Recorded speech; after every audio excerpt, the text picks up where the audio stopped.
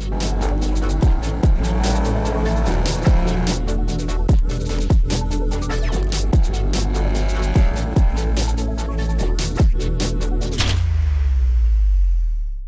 up everybody and welcome back to the channel. My name is Adam, this is Vancity Audi. We're back at Racing Greed with the B8 S4 to do another modification in hopes of making more power. This one's an interesting one for me because I have seen a lot of mixed reviews online. I picked up the Integrated Engineering upgraded throttle body. It's an 80mm throttle body. It is a plug and play bolt-on part. They have a tune sorted for it already. So we're gonna do a baseline run here. We're gonna do 2 or 3 pulls, get our baseline number, what the car is making for power right now.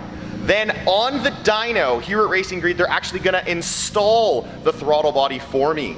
Then once the car is back at operating temp, we're gonna tune the car to the upgraded throttle body tune from Integrated Engineering. Then we're gonna do 2 or 3 more pulls and see the exact amount of horsepower and torque that this part will make for us. We're going to be running the E40 tune. I'm not gonna dial it back to the 93 octane or the 91 octane files. I'm sorry guys, but I'm all about making more power and going as quick and as fast as I can in this car. So we're sticking with the E40 tune today. Right now, I am sitting at about E51. I stressed this before in a previous video and I'm stressing it again. Do not try this at home. I have done a ton of data logging on this car and I am perfectly comfortable with this amount because I know how my fuel system is handling the additional ethanol. We are at the peak of what my fuel system is comfortable with. Anything higher, we're gonna be stressing it too much and I could run lean and go boom.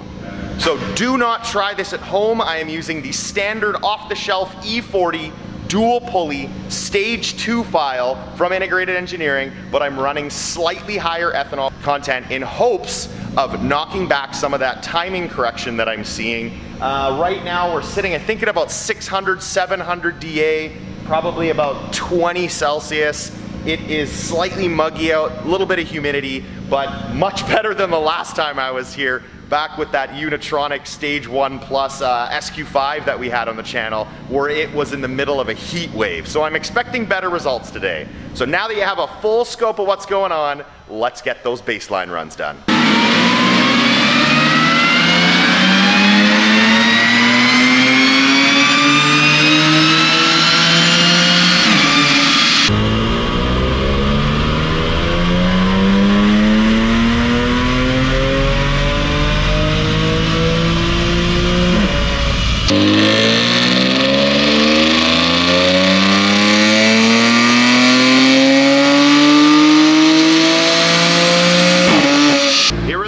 From our first baseline run, and look how smooth and clean that is.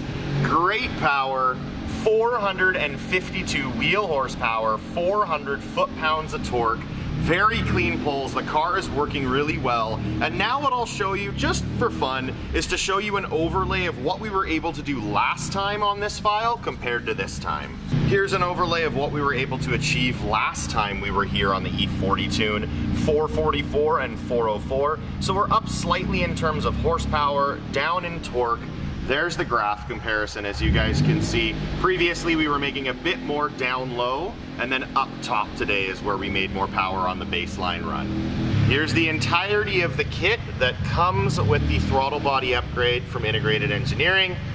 Now we're just gonna get them to install it here at Racing Greed, and we'll be able to perform an after run as well to see exactly how much more power this 80mm throttle body will provide. So this is where the throttle body is located on the B8 S4s. This is the last time you're gonna see it looking like this. The silicone is going to be wider, bigger, as well as the throttle body. So this entire piece needs to come off. This is replaced, throttle body upgrade is done, and I'll show you what it looks like once we're all done the install. So here's the OEM throttle body versus the upgraded 80mm throttle body, side by side. You can see exactly why you're gonna be able to get better flow and hopefully make more power. Here's the brand new gargantuan 80mm throttle body upgrade. Damn, it looks good. Whether it works or not, we're still gonna find out. But that piece looks huge and looks shiny and hopefully will make the car make more juice. Time to tune the car so it knows that that throttle body is now installed, and we are going to be using the E40 ethanol blend version 3.15. A bunch of information pops up down here just giving you the warnings and to let you know what needs to happen in order to make the gains that they advertise. Next thing we're gonna go do is next, and then yes baby, it's about time. Let's make some serious power. And it reminds you again, for those people that are just nuts and can't read the first time, everything that it requires in order to make the power that they advertise on their website. Yes, my car meets this requirement and actually exceeds the requirement. It also is free. Once you've purchased the dual pulley E40 file, this comes free of charge, so that's pretty sweet as well. Tuning the car, and then we'll get to doing another hit. Throttle body's in, car is tuned, back at operating temp. Time to do a few more rips on the dyno and see once and for all how much power this throttle body upgrade actually makes from integrated engineering.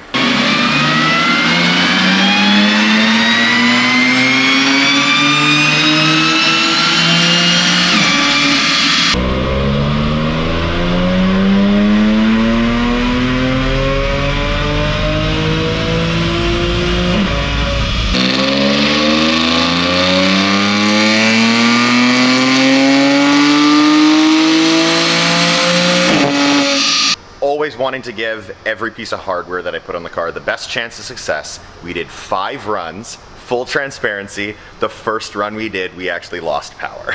But then the next 4, we gained successively on each run after, but not as much as you'd think. Here we go, before and after results. You can see that there is a slight gain through the entire power band from start to finish. But it was only for a gain of 6.5 wheel horsepower and 7 foot-pounds of torque. Not as much as I was hoping for. Definitely a little underwhelmed. I was hoping for more power gains from this, but you can see the gain throughout the entire pull, which is nice to see, rather than just gains in the middle or gains up top. But the total gain with that throttle body upgrade was 6.5 wheel horsepower and 7 foot-pounds of torque. 458 wheel horsepower, 407 foot-pounds of torque are the final numbers today here at Racing Greed. Stage 2 dual pulley E40 throttle body upgrade. I think I remembered that all. I was hoping for more, guys. Gotta be real with you, as I always try to be. Full transparency, I was hoping for more power from this upgrade.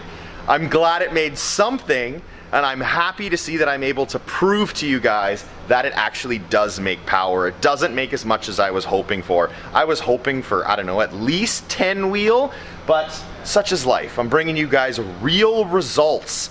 Nothing fudged, nothing changed. I'm unbelievably transparent with you guys on all of these videos so you know how well or how poorly parts work. This throttle body upgrade from Integrated Engineering did make power, just not as much as I was hoping for.